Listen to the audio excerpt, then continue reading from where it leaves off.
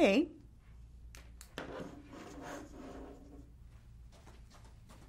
Okay.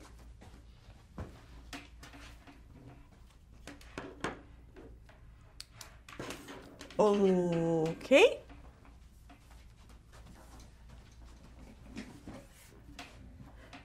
Lights! Kim, did you want the lights off for some reason? Yes, I want the lights Okay, off. it's still just you and me here in the studio, Kim. You turn off that side, I'll turn off this side. Oh, okay. Okay, Kim.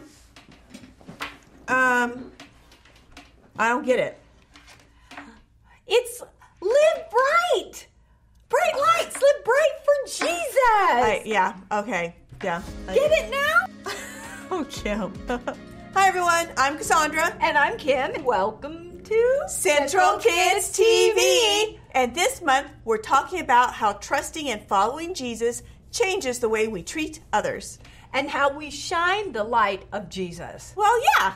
So, I have something for us to do today that will help everyone see how we shine the light of Jesus. Okay, and does it have to do with these black lights you brought out for us? Yes!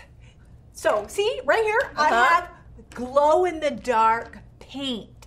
Oh, okay. Glow-in-the-dark paint. Yes. Okay. So, we are going to put this on, and then we'll shine in the dark. Okay. We just painted on? Yes, we just painted on. Okay, let's go. So when do we see the paint actually light up, Kim? Like, do we need to go outside and get some sun rays on them or something? Nothing. That's what these special lights are for. Oh. Lights. Again, Kim, it's just you and me in the studio turning off the lights. Let's go turn off the lights. Okay. Let's turn off the lights. Ready? Kim! Wow, look at us.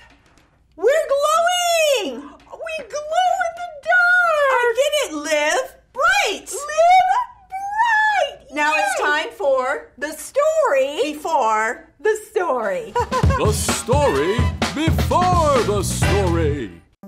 Today, we're in the book of John, one of the 4 Gospels that tells about the life of Jesus. John was one of Jesus' closest friends, right in the middle of everything.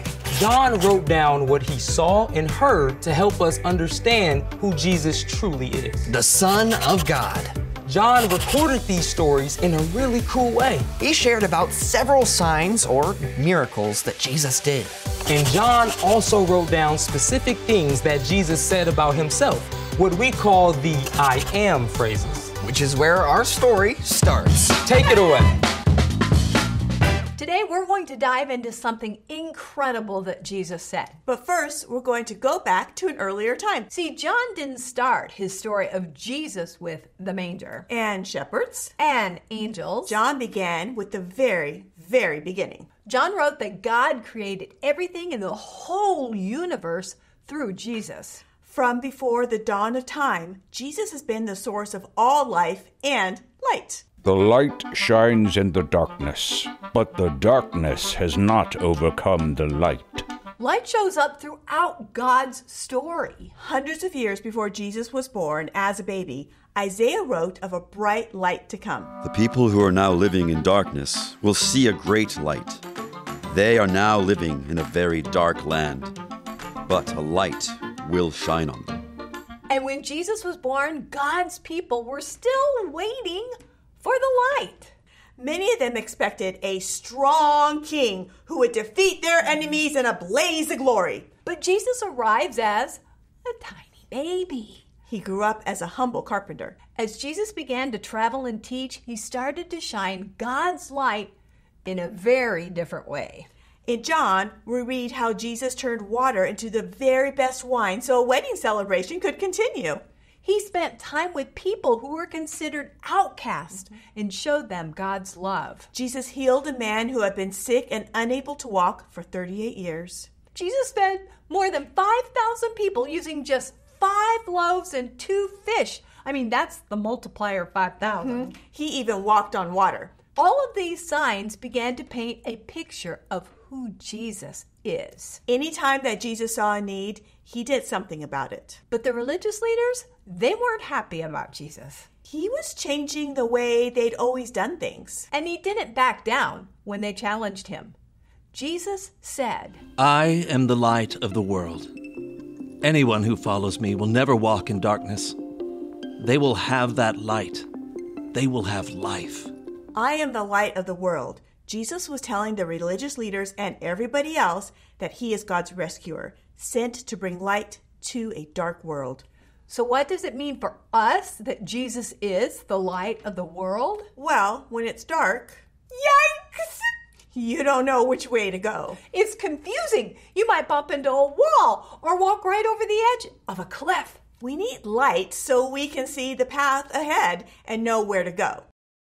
Jesus brings light to guide us in the right direction. We need Jesus to help make wise choices.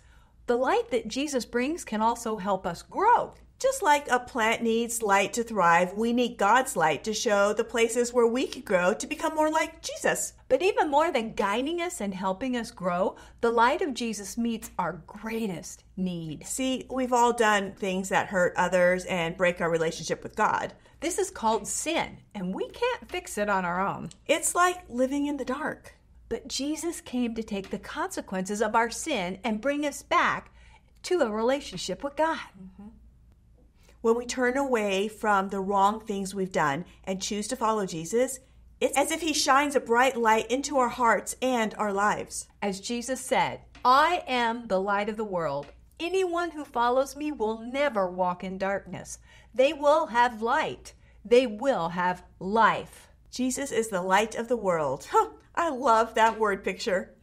This has been a light bulb moment. Get it? Light bulb? There's nothing so dark that Jesus can't bring light to it. And we all need light in our lives. Every single one of us has done wrong things that has hurt others and break our relationship with God.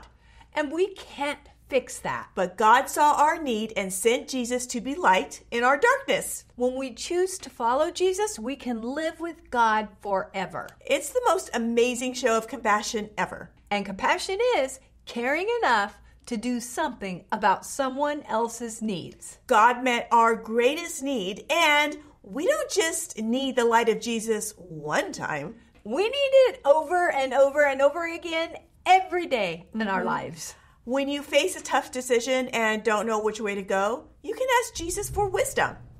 To shed a little light on things, you can also ask God to show you where you need to change to become more like Jesus. Like growing in kindness or patience.